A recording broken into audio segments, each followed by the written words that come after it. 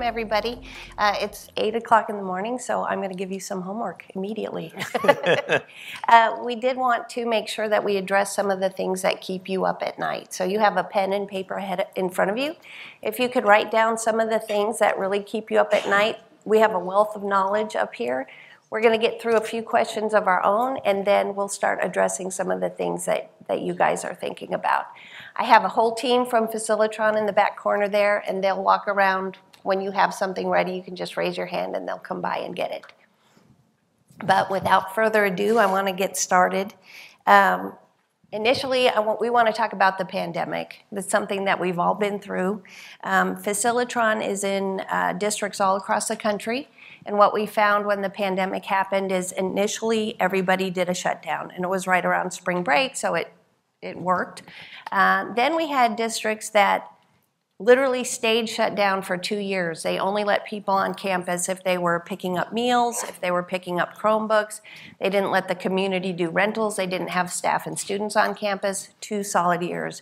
We also saw districts that did kind of a rolling, they'd open, there'd be something would happen, they'd close. They'd open again, they'd close again. And then we had a few districts, very few, that opened after the summer and kind of stayed open. But what we found is they had different needs during this period. Facilitron had to change, and we had to come up with attendee management so that people would know who was on campus, when they were on campus, who could have come in contact with each other, that kind of thing. We also had to suspend a lot of reservations, cancel a lot of reservations on behalf of our districts, refund money, repurpose things. You know, it was all very confusing for everybody. Now that people are really back in school, it seems to be an indication to the world that things are back to normal. But what we're finding with our district partners is, although the world may see being back in school as being back to normal, it's not the same as it was before the pandemic. So with our panel here, I want to ask all of you, what are the new strains being put on the facilities based on what students and staff have been through? They're dealing with mental health issues. They're dealing with having been out of education for a long time, and maybe they're not where they should be educationally. So what are some of the strains that you guys are going through with your facilities based on this? We'll go ahead and start with Joe. Well, good morning, everybody. It's a pleasure to be here. Honored to be with this distinguished panelist. A lot of things that you mentioned, obviously, are big issues for us, is the mental health part of it. And we're finding that students are coming back into the environment not prepared for the social interactions that they're now engaging in.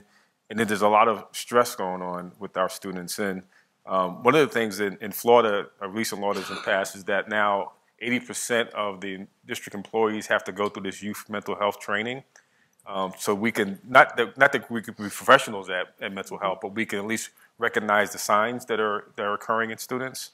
And that's a big issue for us. And I just went through the training myself. It's a day-long training, and it's great, so we can help these students who are suffering with all kinds of issues. But as that pertains to our facilities, it's a lot of what we're going to talk about a little bit later on is about how that affects safety and security, and the need to make sure that everybody is safe on our campuses, and recognizing signs of individuals. And it's not the individuals who are suffering the mental health issues themselves. They're always the ones who are the aggressives, but also they're being bullied or things are happening to them. And there's a lot of conversations now going around about facilities in terms of male and female restrooms and gender-neutral restrooms and locker rooms and those kind of things, and how do we keep our students safe in those kind of environments, and how can we at the same time affirm all of our students to make sure that we're seeing them, and that we're recognizing that they're going through some different things in their lives, and that we're providing an environment in which they can feel safe in. So that's a big issue for us, is really to make sure that our students are safe and that they feel safe in their environment. And that we can recognize when things are not so good for individual students. Mm-hmm. So Roy, from the parent perspective, what are you being asked to do? Are they worried about air quality? Are they worried about what's your policy for if there is an outbreak again? What What are the parents demanding of you? All of the above. All of the above. Good morning, everyone. Just like Joseph, the mental health has been the big issue for us. And one of the things we did this past year in our new budget is we added some behavioral interventionists and let our campuses add those staff members at each of their campuses so we can try to address the mental health and catch it before it becomes an incident. But we are getting a lot of pressure from our parents in terms of our facilities. They really want us to look at building prisons now. We've got some, and we all know that the research clearly shows that you want daylighting in your facilities and open these things up for collaboration. And so we're trying to find that right balance as to to try to resolve the parents' concerns, but also make sure we have a safe and secure environment, but also make it a good learning environment that's conducive for them to be successful in their educational career while they're in our school district. So when the pandemic happens, we see all these votes and everything about getting funding for schools. And so we hear about the ESSER funds. And so Wanda, maybe you can talk to how big is that pot? Does it actually show up? Are you able to do what you need to do with that kind of funding? I think it's an excellent opportunity to leverage so many different things, whether it's HVAC, whether it is social emotional assistance to kids, counselors. I mean, my goal as a COO, I'm going to spend every dime of it. And I think that should be all of our goals, whether it's on the academic side or the facility side. Our concern is once that money leaves, what kind of position will we be in? Right now, it is so very important because not only students and staff and parents, but so many people are going through so many different things, and every day it's something new.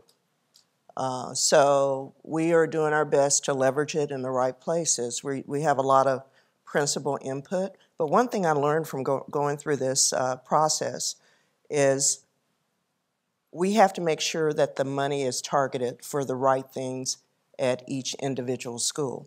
So this is not a opportunity to say one size fits all, because it really doesn't. And so our principals are very vocal about that in terms of, of course they want to move it to other things, but you definitely have to have checks and balances in there to make sure the money is used the right way.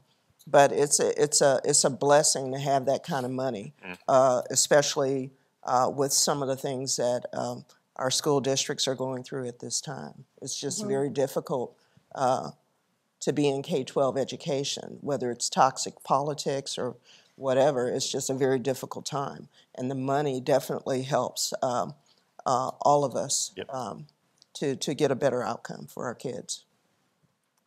One of the challenges I know we're going to have in the state of Texas is that when that ESSER money runs out, we're using a lot of that to supplement some of the budgets and the overruns because we've had the cost of inflation to deal with. And now the problem is what are we going to do when that ESSER funds run out in 2023, 2024? And if the state doesn't do some changes in their funding allocation on a per student basis in the state of Texas, there's going to be a lot of districts that are going to have significant deficit budgets, which is then going to result in significant budget cuts. And guess where they go to first? On the operation side of things. We have to start cutting operational staff, maintenance folks, bus drivers, you name it, and it changes the way we have to operate big time. Another part of that, Roy, is enrollment. So in the urban areas, we have decline in enrollment, and it is very significant. And so you have this convergence of all the bad things happening around the same time. And so our goal in Houston ISD is basically we have to transform our district. We have to reduce our footprint.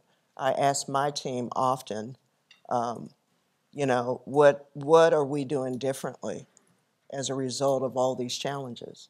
And that's what I task my team to figure out a way to do it better, more efficient, and more effective. And when you have such a bureaucratic system that a lot of school districts have, it's very difficult to change, But I think with the convergence of all these different factors, we have to change.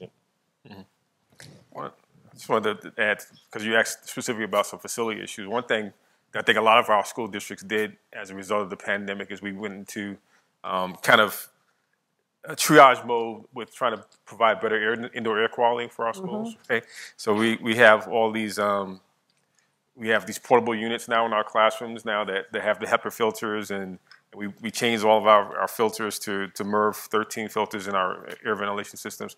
And now we got to look at what is the long-term permanent solutions, because now we have, here in Palm Beach County, we have almost 30 million square feet of facilities, and we have one of these air purifiers in every single classroom. And it cost us, this summer, it cost us close to $2 million to replace all those filters, right?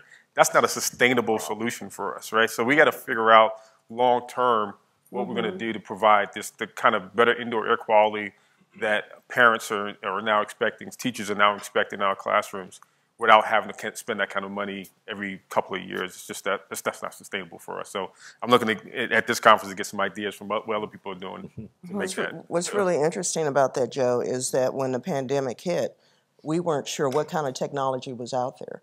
You know what I mean? So number one, we're isolated. Many of us were working from home, right? And then number two, we had to make these big audacious decisions at the you know, with a sense of urgency. And so one of the things that I truly valued was our superintendent at the time, Donald Fenoy II, because he let us make those decisions, you know. And for me and for my team in Palm Beach at the time, that was the most productive period of time we've ever had, because we were able to put cameras on buses at the drop of a dime. We were able to get a bazillion air purifiers, and you can say thank you later, Joe. Say the bill. And so,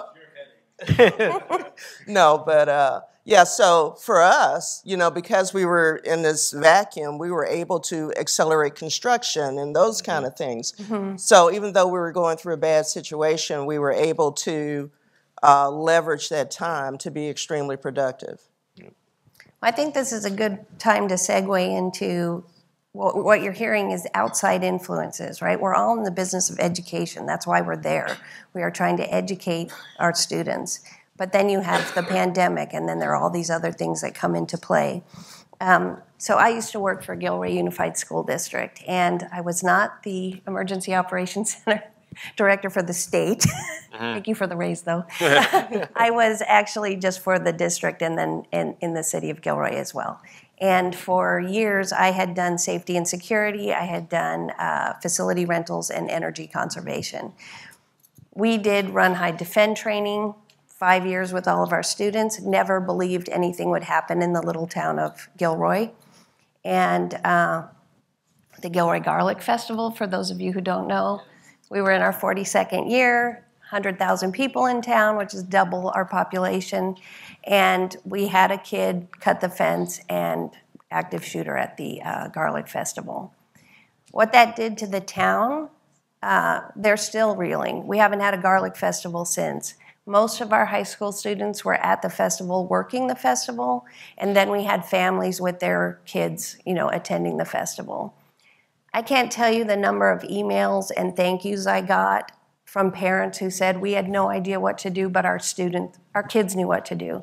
They knew to run, they knew where to go, and they felt that their lives were saved because of that. But 3 people did die, children. It's a horrible thing to go through. My district was using Facilitron at the time. I made one phone call to them. I said, you need to cancel everything. We need to open our gyms we had Red Cross shelters. All these people were from out of state. When they run, you just leave everything behind. It took weeks for people to get their things back. The FBI came out. We had to set up a family assistance center. It took over an entire elementary school. We tracked everything in Facilitron so that we could get reimbursed for things.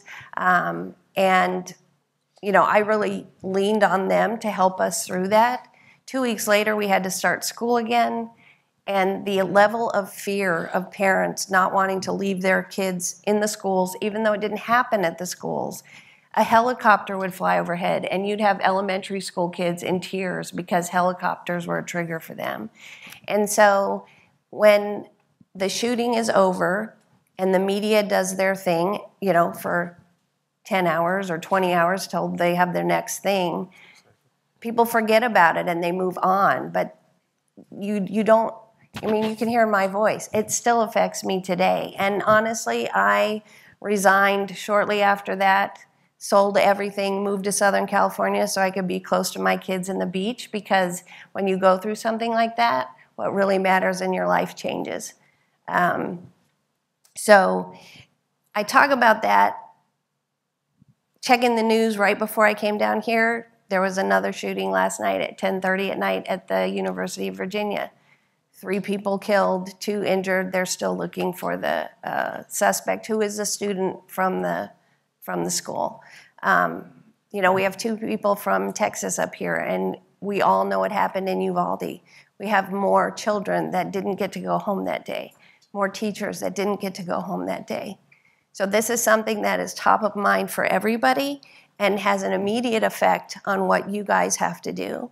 So I want to go to our Texas panelists first.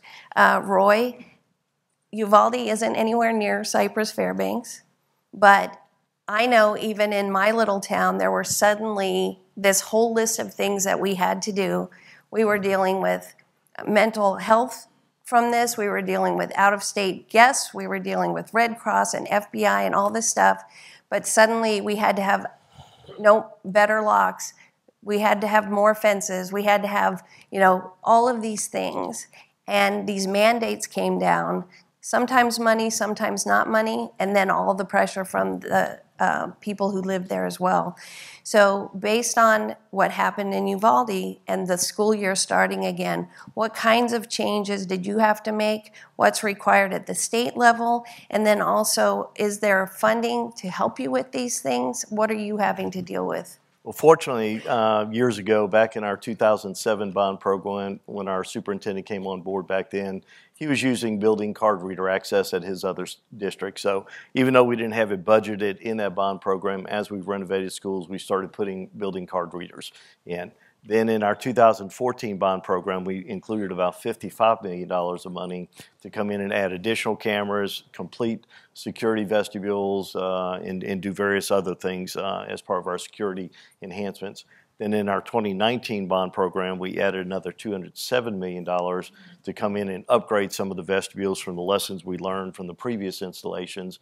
We've come in and put bullet-resistant glazing in various locations. We've updated the actual receptionist area because we did a design on the security vestibule coming in, but once they got in the reception area, they could go anywhere in the building. Mm-hmm. And so we realized we need to take it another step further. But we had to use local taxpayer dollars to do that. We didn't get any funding from the state of Texas. Now, with the Uvalde shooting, there were some more mandates that were asked of us in school districts in the state of Texas. We had to go and inspect every single exterior door, and we had to certify that we had locks and all the doors were operational.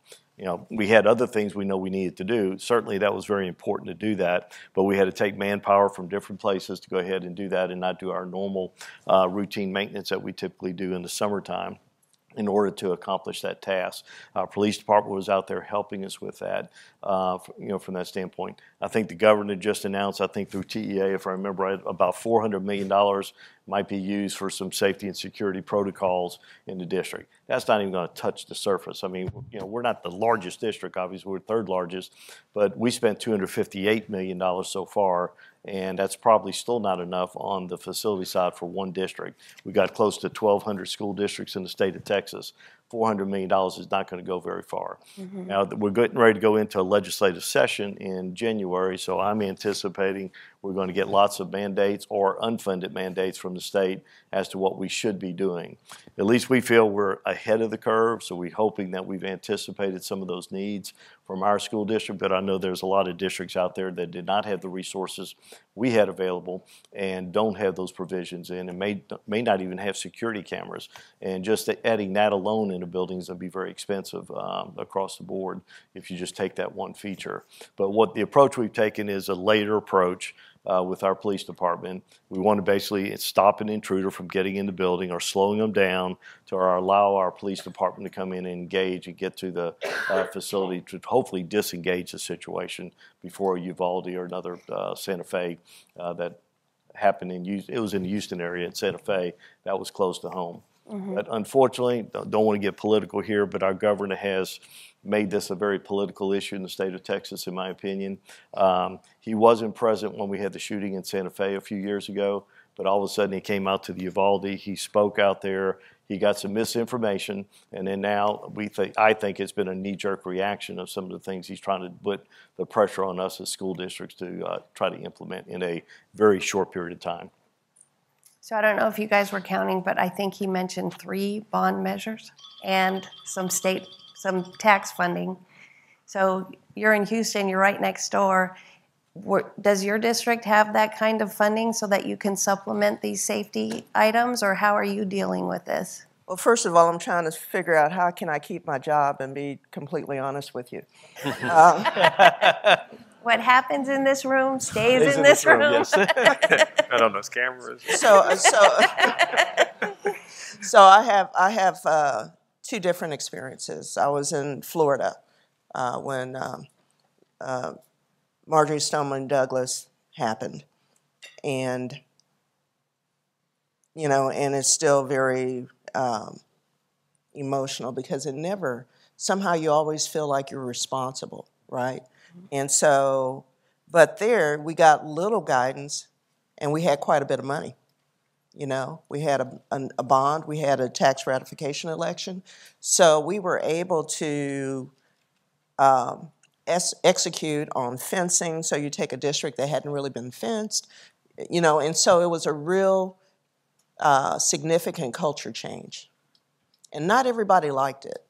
If you have ever seen a Palm Beach school, they're just absolutely beautiful. And so it was a culture change.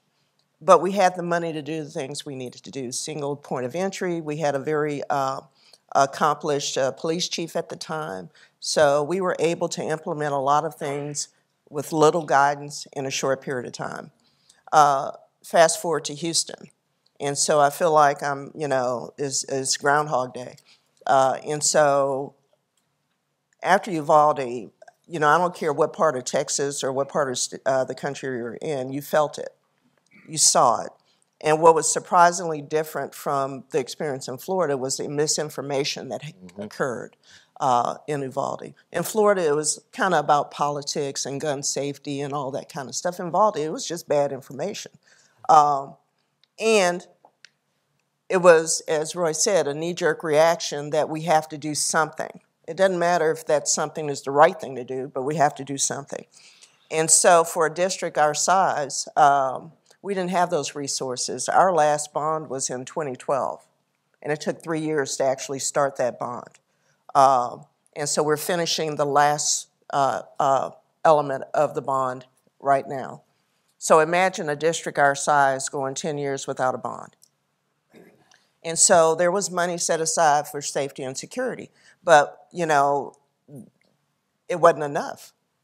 And so, as I said before, part of our charge in our executive cabinet is to transform the district, and that includes safety, that includes the layering approach. A wonderful Chief Frank Kitzrow used to always preach it, prevention, intervention, and diversion. And then you have the event. Once you get to that event, then it's mitigation, unification, reunification, and those kind of things. But he would always say, we don't ever want to move from the left side of the X.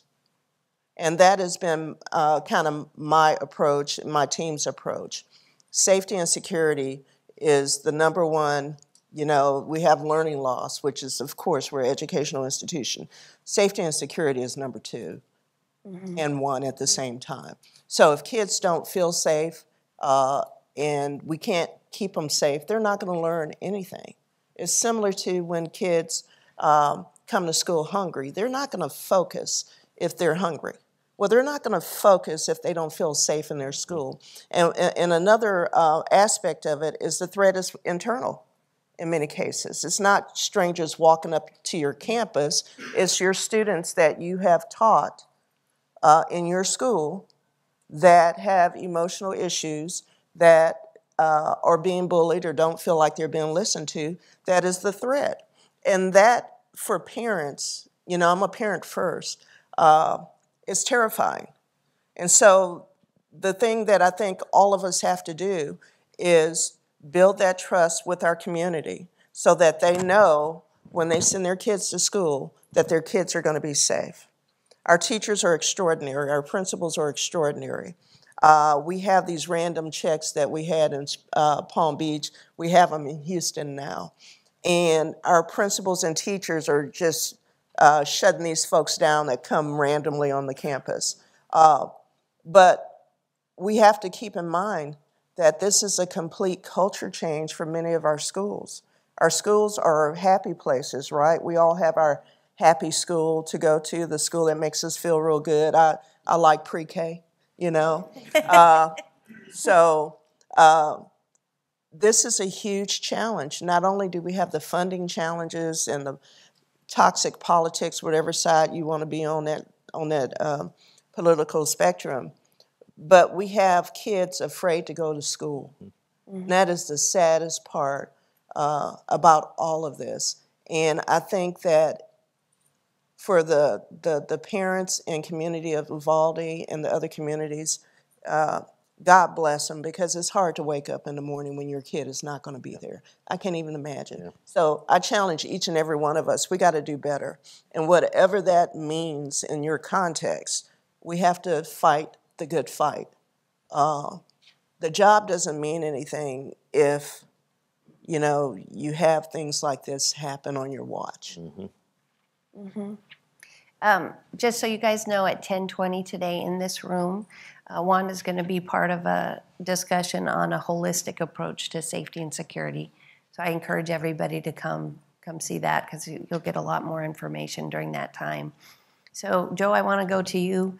You're in Palm Beach, right near where Parkland was. Wasn't that Valentine's Day 2018, I believe? Yeah. Right.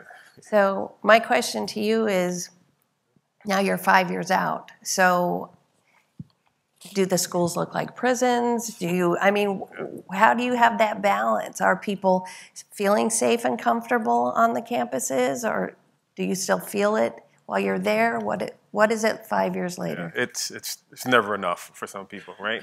My story is, you know, you may have heard some of this conversation about to me and Wanda. I was chief of facilities management at Palm Beach County Schools, left there to go into construction business, and then came back after Wanda left as now the COO. And during that interim period, I was a contractor, and my firm had submitted a proposal to do some renovations at Stoneman Douglas. And then between the time we submitted the proposal and the time we actually made the presentation to win the project, the incident happened at Stoneman Douglas, right? So we come into the presentation, total different mindset, right, than what we originally put into the proposal, the documents that we put in there. And we end up winning that contract to do the work at that school. But it changed, like Wanda said, it changed everybody. You know, it just changed everybody. And that following year, I took the lead in putting together a conference called the South Florida Safe School Safety Summit, to bring together people to talk about what we need to do to exactly what you said, to make our schools safer without making them feel like prisons. And we to this day, now in the back of the district, we have parents who are asking us to put barbed wire on our fences, to do bulletproof glass, to bring in the Mossad to provide security services with, you know, automatic weapons. And I mean, I'm hearing all this kind of stuff from parents because, they have these tear-jerking speeches about their concern for their kids. Right. So it's not stuff that I'm taking lightly, because I hear them and I want to make them feel like their kids are safe. But I also know that when you have a psychotic person out there, there's almost nothing you could do to stop that person, right? So you hear my voice too, because I want to make these kids safe. But we put together a task force or a work group. We call the district safety security standards, for us to consider these kind of things that we need to do to make our schools safer in an equitable fashion too. Because we have, one thing you may not know about Palm Beach, we have the richest communities and we have the poorest communities. You know, we have the billionaires living on the island of Palm Beach, and we have really, migrant workers living in the Glades. And so not all of our schools can afford to do the same kind of things. But I have parents who are willing to say, I'll stroke a check for $100,000 if allow me to do this at my school, whereas others, they can barely afford to put stuff in their kids' backpacks. So so we have to provide this in an equitable way to make sure that all of our students are safe.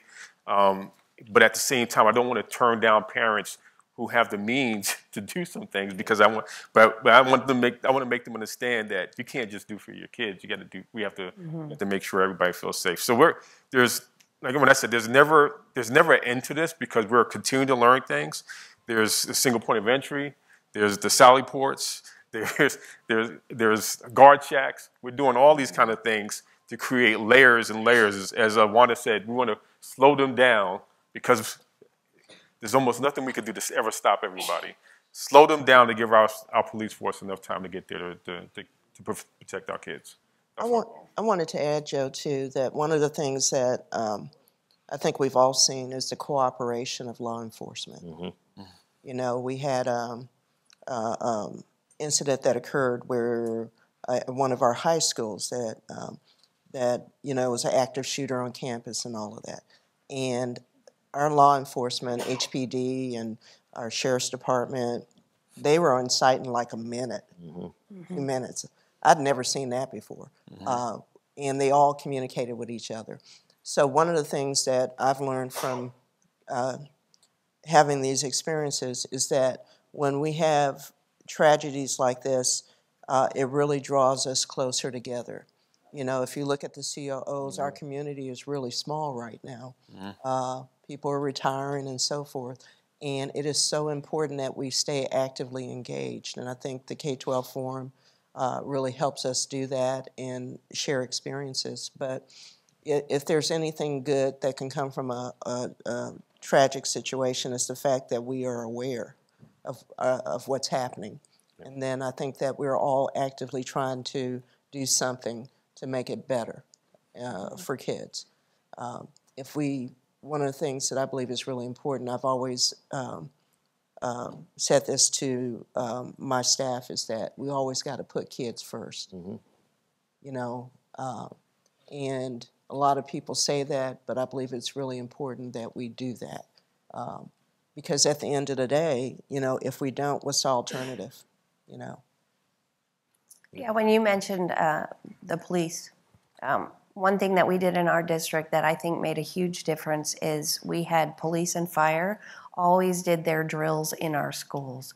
We offered our facilities up for them for any time that they wanted to do active shooter drills, or the fire department getting a ladder up on a building or anything like that. The community could see them. We would let people know that this was a drill, and that, so they felt safe knowing that our first responders were working with the district. But also, those guys knew our sites. They knew how to get in. They knew where to go. They knew a lot of the staff. We even role-played with some students. And things like that are things you can do when there isn't a crisis. And it makes such a huge difference when there is a crisis. So encourage everybody to do that. I want to make sure we get to some of your things. So we could talk about this all day long. And I'm sorry to say that, because that's not the thing that we want to be talking about. And neither is this. We're going to talk about resources now. And what do you do when there's supply chain issues, there's higher construction costs, labor shortages, you have all of these things. So Roy and Wanda, in your districts, what are the deficiencies, and where do you have sufficient resources and funding? Well, that's a quick answer. We don't. Yep. Don't have any deficiencies? Wow. We as I said before, I led with, we haven't had a bond since 2012. That is significant. What we try to do is, I have a very accomplished staff, and we leverage what we do have, in the best possible way. Sometimes they gets hijacked by, politics or whatever, but again, we stay true to what the need is. It is our intent to go out for a bond next year, and it will be the largest bond probably in the history of Texas. And so one of the principal items that we're going to focus on is safety and security. We have aging facilities. We have, really new high schools, really old elementary schools. And so we have to kind of address that gap. And so, as I said before, we have access cards and cameras and all of that, but I think it's time to, we have to look at upgrading our equipment because a lot of it is very aged, old. And then the other part too is that we have to move towards the 21st century in terms of, how we protect our facilities. And we have pieces, we have about, 5 or 6 different systems to control air. I mean, we just have so many needs. And so when I say that, it is a funding issue, but it's also a decision issue to make sure that we make the right decisions when we go after this bond next year that will sustain the district for a period of time. So we look at it as a 20-year project. So every 5 to 6 years, we're going to go out for another bond. No. So, and that's how you have to sustain it over time. So in our vision, it's a 20-year vision. Well, from our standpoint, the big resource issue we have is just not enough personnel out there. And unfortunately, we do not pay salaries compared to what the private sector is. So when we're paying bus drivers $18 and you have Amazon out there paying $25 to $30 with probably better benefits than we're able to provide, it's a competition of trying to get quality staff to work and do these Now, don't mess with Amazon now, That's right. We got you're right about that. We all depend on Amazon.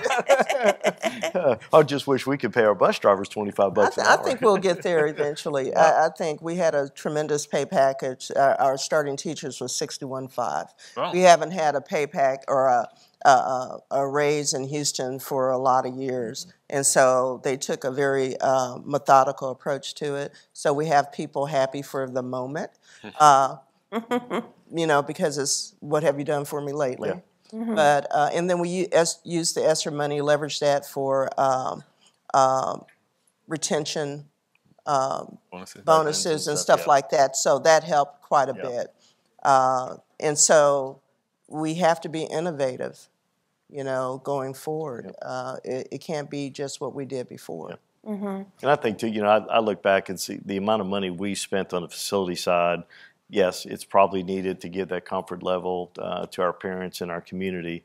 But I also look at if we could have taken that $250 million and invested it in a different way in terms of putting more mental health folks on our campuses and try to do some of the prevention, we wouldn't probably be having to spend as much money as we're spending on the facility side of things. Another interesting fact from Houston is that the enrollment we have right now, what is it, Alicia?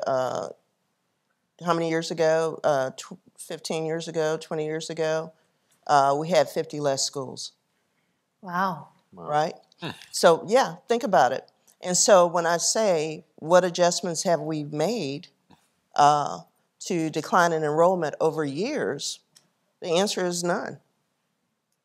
And that's going to be the issue we have to solve in the future. And it's not just about, and it shouldn't be just about closing black and brown schools, right? Because that's what we tend to do, in big urban districts, because that's where the population is dwindling, where kids have other options, charter schools, and so forth. And so, again, it's the innovation piece. Dallas did a really good job of dealing with that some years ago when I was there. And so it is a challenge because out of all of this, the enrollment piece is the scariest piece. Yep. Because we've seen in large urban districts where they're a fraction of what they used to be in the past. And I really believe that no one can do it better than we can in terms of educating kids. You know, that is my belief system. And the challenge is, you know, how do we bring our kids back? Mm-hmm. So with bond measures and with what kinds of things schools are offering and things, I think the data piece is very important. Again, I'm with Facilitron right now, but after you've been on the platform for 6 months to a year, we do a full-blown cost analysis, which will take your information, everything we've gathered in the platform, and then what your wages are, what your construction costs are, all of those things, so that we can share with you exactly what it costs you to run your gym, what is it to run a theater, or then you also have utilization data, so you know in this area of town, we have a huge need for soccer fields. They're never enough. Over here, people are wanting gyms more. And you can use that data to go out to the community and say, we really need more of this. We're seeing a real need here. We do have a lot of districts in the country who have had to close schools. And when they've closed them, they're leasing them out. They're leasing out their facilities, or they're renting facilities to community groups and things. But it's a tough call, especially if you think it's one way, but you don't have the data to back it up, and then you make a big move, and it may not be exactly what you were thinking. Which brings me to Florida. We have a lot of accounts in Florida. I spend a lot of time there. I primarily work with districts on policy change, on procedures, that kind of thing. We have Orange County Public Schools, Hillsborough County Public Schools. We're just implementing in Broward now. We have many, many districts in Florida. And the one thing that they are always talking about with me are charter schools. And so, Joe, I wanted to know if you could kind of give us the history of how charter schools started. What was the purpose of them, and now what have they become? Yeah. Well, charter schools originally were there just to fill the gap, right? To give parents an option, and they were only in locations where we weren't serving students well, quote unquote. Well, and then they had to go through the school district in order to get their charters, and you know we still oversee charter schools, but now we've grown. I forget what it was when I first was at the district, but now we have over 50 charter schools in Palm Beach County. So we have 180 regular public schools, our public schools, but 50 charter schools. That's a lot of competition that we're dealing with, right? And we started, even before the pandemic started, we started to see enrollment kind of level off, even decline in some of the areas. But the pandemic has been a big hit to us. It's been a big hit to the charter schools as well. But now we find ourselves in a position where we're about 6,500 students less now than we were prior to the pandemic. And part of that is because of parents, during the pandemic, parents started to explore other options, right? They explored the charter schools, private schools, homeschooling, you know, distance learning, all different kind of options. So those different things have been challenges for us. We are starting to see our enrollment creep back up. In fact, we opened up a new elementary school last year. Next year, we're opening up a new middle school and a new high school because we still have pockets of overcrowded schools in our district. Where we're seeing the biggest challenge is in the middle schools, where who are not performing very well. We have middle schools that are at 50% of their capacity. One of the things that started happening, I guess, Wanda was part of this process as well, was to build more K-8 schools, and I think that's been common throughout the country, and that's been very successful in some of our schools too, to make these K-8 schools. I think parents like having their kids in the same location for longer periods of time. So I see more of that happening as we go forward. We have this whole reimagining issue going on with our middle schools. We just have completely gone through a new strategic plan where our emphasis is on educating, affirming, and inspiring our students.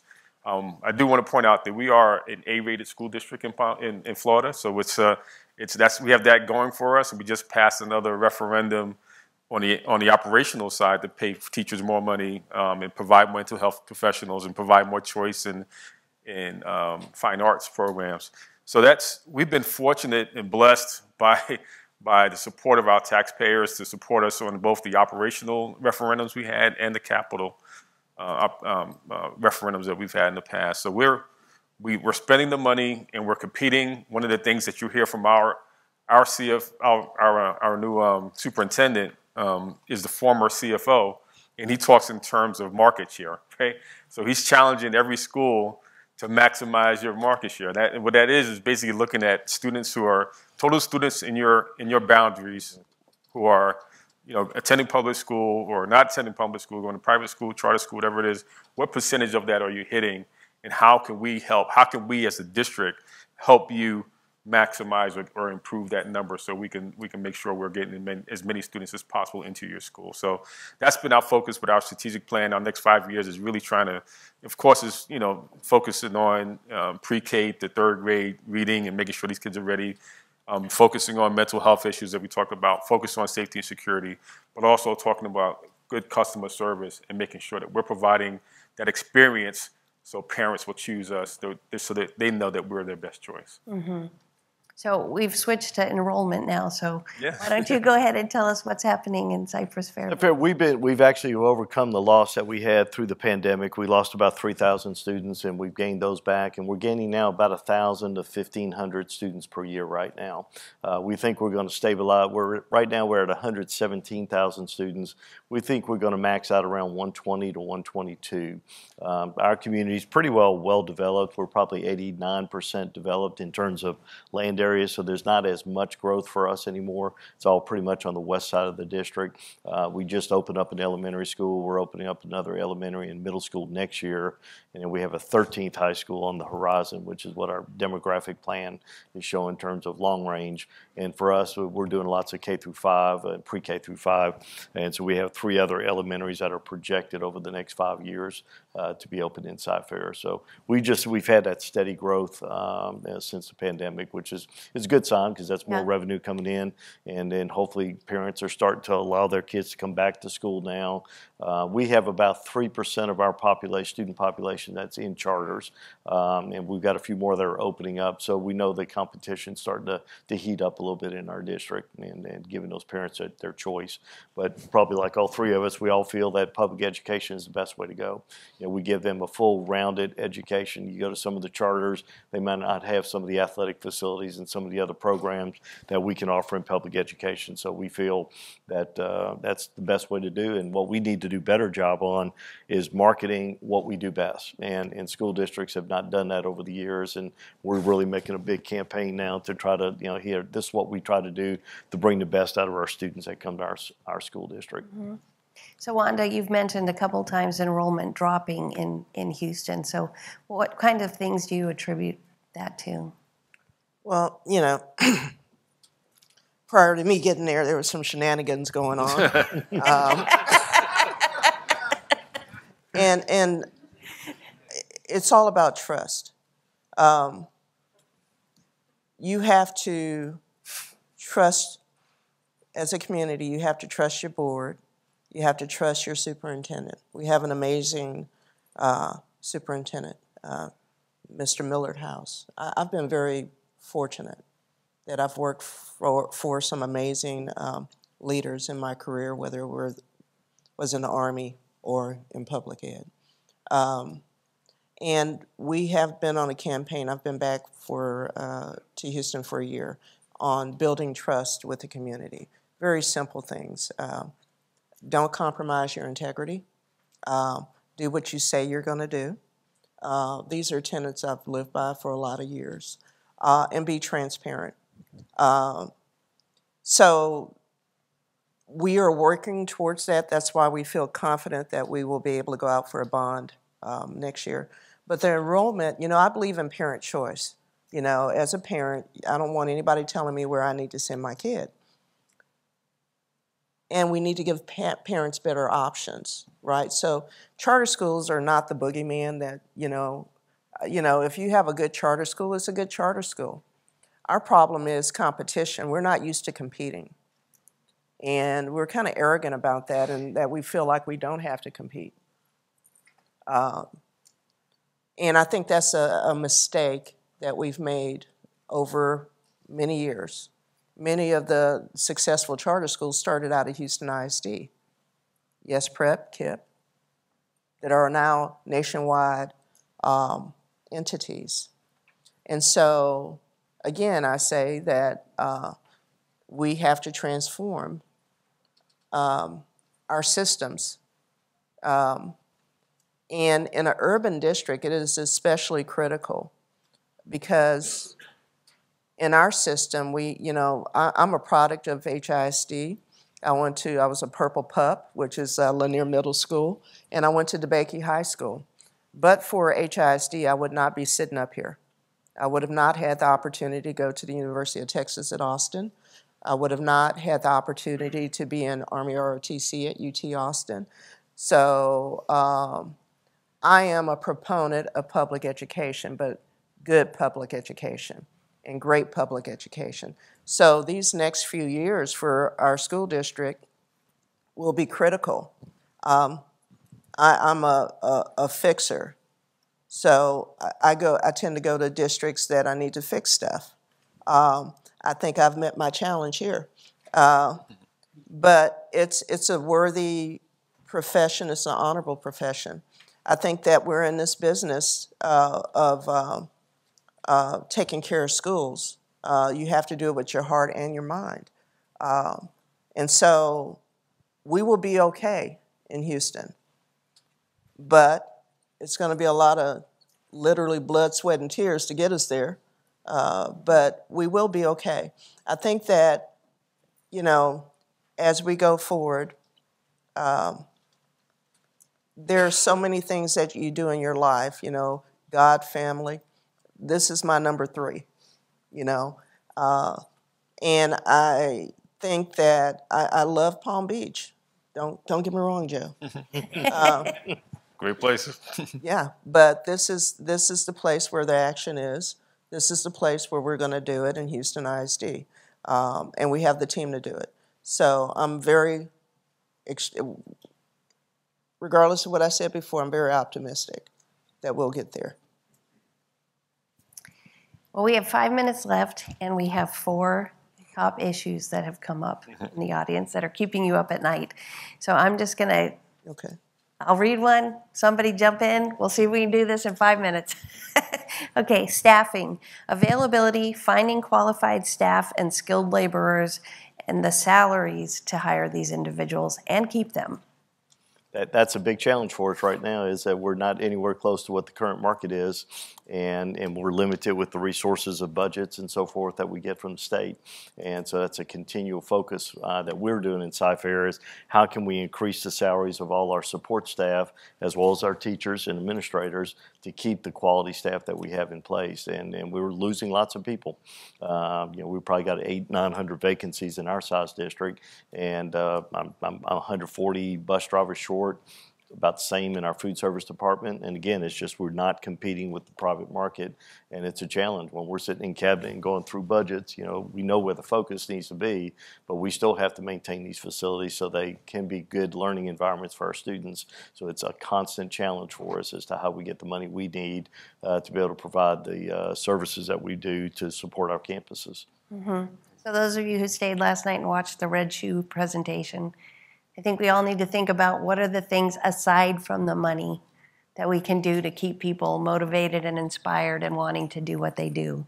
So you can talk to all of us about that more later. We're going to go on to the second one. Management, maximizing in-house use of space outside of external facility requests. Ooh, well, we're moving to a remote work policy. In fact, we had our first reading on it about 2 weeks ago. And we're trying to get rid of people out of our building. so that's our goal, is to maximize it by making sure that we don't have more people in our building than we need. Mm-hmm. And so I don't know if anybody else had anything else. I love that, Joe. Yeah. I mean, I think that is a key because, we have a relatively new building. What is it, 12 years old? And we're like busting at the seams. Mm-hmm. So I think, you know, again, we're a big bureaucracy, but I think that that is probably part of the key to transforming in the future. Right. And that's also part of the answer to the recruitment issue. Is you can't, I've heard a statistic, the advertisements or job advertisements that have remote work listed in there get 3 times as many responses as does that don't. So that's part of the solution. Yeah, we got to convince our legal counsel to allow us to do that because they're not real keen on doing the work, our hybrid environment there. But one thing we've done, we're building a new administration building that we're going to be moving into in January. So we've added a wellness center, a walking track around the facility. So those are a few extra perks that hopefully will, you know, some of our employees will see that'll be a benefit for them to stay at Cy-Fair ISD. Number 3 is energy consumption management. Everybody knows utilities are going up on a constant basis. One thing that I do hear from a lot of our districts, though, is they are starting to go to the 4-day work week during the summers. It saves on utilities, and it gives people that extra day in the summer, more retention. Do any of you do that? Yes. We do it now, yeah. They all do it. Not only that, we also close during Thanksgiving week, so we're Same thing for us. Okay. And then what else do you do as far as helping with your energy management? Yeah, we used to have, and I want to bring it back. We rewarded schools for improving their energy conservation. So they got a check when they helped us save money. So that kind of went away in recent years, but we want to bring that back to help them help us save some money. I ran the energy program at my district, and it's all about behavior. Knowing when to have the stuff on and when people aren't in the buildings, making sure that everything is turned off. So a lot of the safety stuff is also behavior. It is. You know, they can throw money at you, they can give you fancy locks, they can give you different doors, but a lot of it is just the behavior of the people. Yeah. Okay, we're on the last one. We have 45 seconds. What have you learned from the pandemic about the capacity for rapid action? I've learned that it's about people and having amazing staff, having patient citizens, having a patient board to help you get through that crisis. And so for that, you know, I will be eternally grateful, because one of the things that we fail to do is worry about our own mental health. Yeah. Right? And so I was introduced to my first chiropractor because my boss made me go, you know. And so we all kind of tried to look out for each other. And it's just an amazing, you know, ability of humans to be human and be amazing people. That's basically what I learned. I would add the people that are in public education are very passionate about what they do. You know, I've worked on the private side, but coming into K-12, I've been in 32 years now. But the passion of the people, they're not in it for the money. They're in it for what they love to do. And that's what made the difference for us, is all the people, all our transportation folks, our food service folks, when we had to turn on the dime and figure out how we're going to start serving these kids that are not getting food anymore because they're not coming to our campuses, and how do we feed the community, and having to do that basically almost overnight to come up with a plan. So it's great people and the passion to do the right thing and do things right for kids. Yeah. What they said. Well, there's time. Thank you, everybody, for coming today. We're here for the next 2 days if you want to talk to any of us, and we appreciate you being here. Thank you.